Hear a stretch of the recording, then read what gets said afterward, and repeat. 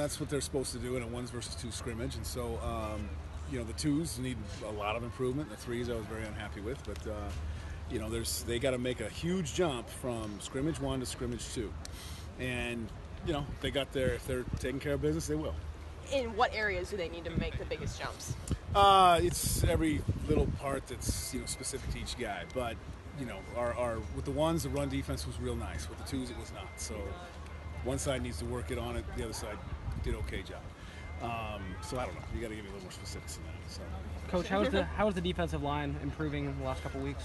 I've really liked the way that Titus has come out and really shown up every single day and worked hard and taken care of business. Kalani and Paisa are right there with him. Those 3, very happy with. The second group is doing well, but there's times when they need to pick it up too. And we need to have a solid 6 guys that we can count on game in and game out. There's going to be an injury or 2, so we need that depth. We're going to rotate those guys in and out all game long, but we also need some depth in case of injury.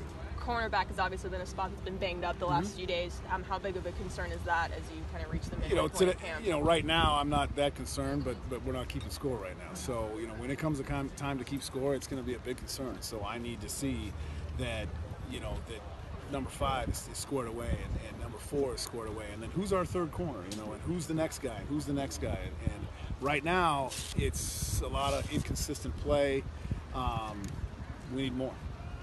I've seen Ajay running with the first team a lot. What about him made you want to switch him to inside? Well, I've been switching that up. If you've been paying attention, it's a different combination each day.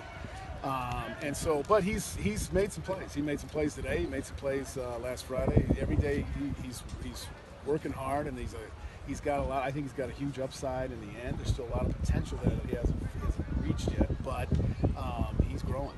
Is that with the mental side of the game, as far as playing inside linebacker, or and is it more the physical? Yeah, all sides. It's mental, physical, and the linebacker position is so. There's so many different things that go on. There's so many different reads I got to have, and so. It's going to take some time, but he's doing a great job.